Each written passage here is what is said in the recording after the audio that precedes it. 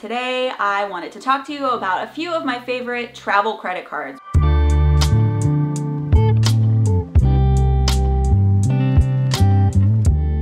Good morning, happy travelers. Welcome back to the Awkward Tourist channel, or if you're new here, welcome. My name is Kelly and I am a flight attendant, a frequent traveler, and an avid travel hacker. And today I wanted to talk to you about a few of my favorite travel credit cards because we often talk about this in our videos and people ask us questions, but we've never actually made a video on it. So I thought I would throw some credit card information your way.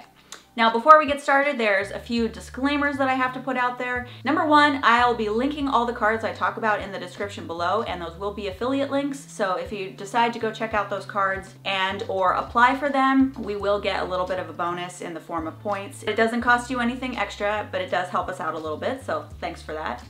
And also, most of the time, these credit cards do have pretty good sign-up bonuses. I'm not going to say for these cards what exactly the sign-up bonuses are because they're always changing. So if you want to know what the current sign-up bonus is, go check out the card and you'll be able to get the most up-to-date information. Now that we've got that boring stuff out of the way, let's get started. If you've watched our videos before, you probably know that we love Hilton properties. We stay in a lot of Hiltons and we often talk about our Hilton credit card because it has some awesome benefits that we use a lot. One of our favorite credit cards is the American Express Hilton Surpass card.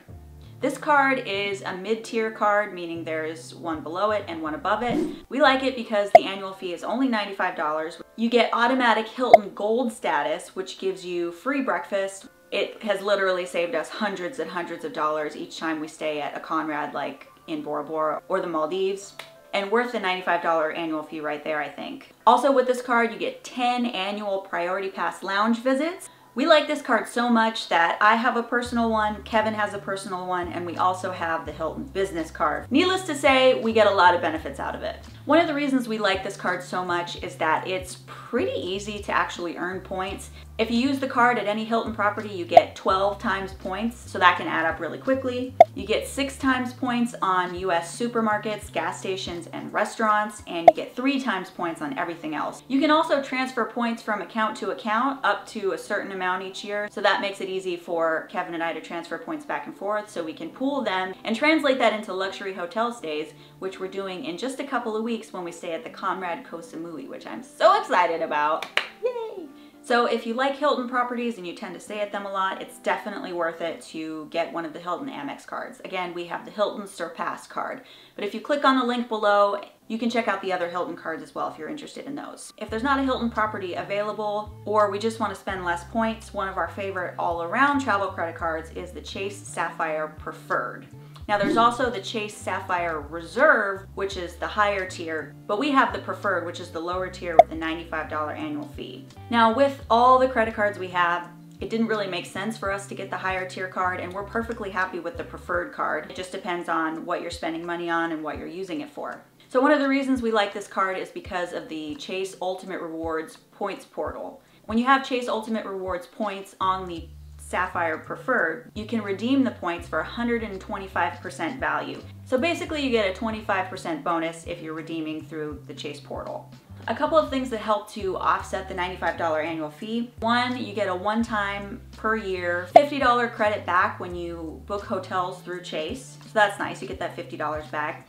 And on your card anniversary every year, you get a 10% points bonus. So however many base points you earned in the last year, you get a 10% bonus on your card anniversary. So that helps with the annual fee.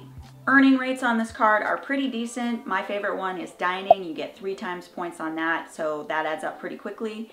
And for travel, your basics like flights, hotels, taxis, Ubers, train rides, buses, the travel category is pretty wide, so you get 2 times points for everything that falls under that, and then 1 point for everything else. So this card also has some pretty beefy travel insurance, such as trip delay and cancellation, lost baggage or baggage delay. If the airline loses your luggage for some reason and you save your receipts, you can get reimbursed for that, which is really nice, as long as you've paid for your flight with the Chase credit card, I should say. And also purchase protection. If you buy something and you save the receipt and then it breaks or gets stolen, you can get reimbursed for that, which is really nice. I haven't personally tried it out, and I hope I don't have to, but it's good peace of mind to know that it's there. When you do redeem the Chase Ultimate Rewards points through the Chase portal, you can redeem them for a ton of stuff. Flights, hotels, rental cars, experiences. There's also a shopping portal. It's a really, really great portal. They have a ton of travel transfer partners, so you can actually transfer the Chase Ultimate Rewards points to Marriott or IHG or airlines or whatever. Now, the transfer rates are not necessarily going to be one-to-one. It's really nice that it's flexible that way. So all around, we really like our Chase Sapphire Preferred card. Now, speaking of Chase, the next card I'm going to talk about is also a Chase card. This next one is the Chase Freedom Unlimited card. Now, this isn't necessarily a travel card per se, but I really like to pair it with the Chase Sapphire Preferred just because of the points redemption. Be careful, there's a lot of Chase Freedom cards. This one is the Chase Freedom Unlimited, not to be confused with the Chase Freedom or the Chase Freedom Flex. One of the reasons I like this card is because there's no annual fee. You don't have to pay an annual fee, which is nice, so you can just have it and have the extra credit available if you want to help your credit score. But I like it because of its points earning. Now, just like the Chase Sapphire Preferred, you get 3 times points on dining, which really adds up. You get 3 times points at drugstores like CVS, Walgreens, Duane Reade, anything like that. But the best thing is that there's 1.5 times points on everything else. Now, unlike the Chase Sapphire Preferred, it's just 1 point. Once you earn points on this card, it's really easy to transfer it over to the Chase Sapphire Preferred, so when you redeem them, you get that extra 25% I was talking about. But if you only want to get one Chase card and you don't want anything with an annual fee, I would recommend the Chase Freedom Unlimited. The next card I'm going to talk about deserves an honorable mention. We don't use it as much as some of the other ones just because it's not as flexible and we much prefer the Hilton card. But this card is the Chase Marriott Bonvoy Premier.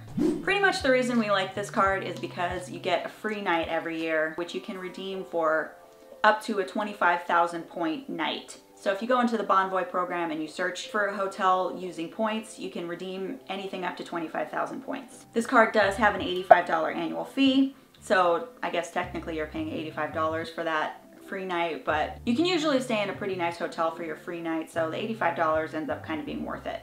Also with this card you get Silver Elite status, which isn't really as good as the Hilton Gold status. It does give you things like room upgrades and late checkout, so that helps when you're staying in Marriott's. And you do get 15 Elite Night credits each year, so if you do stay in Marriott's, this card might be worth it for you.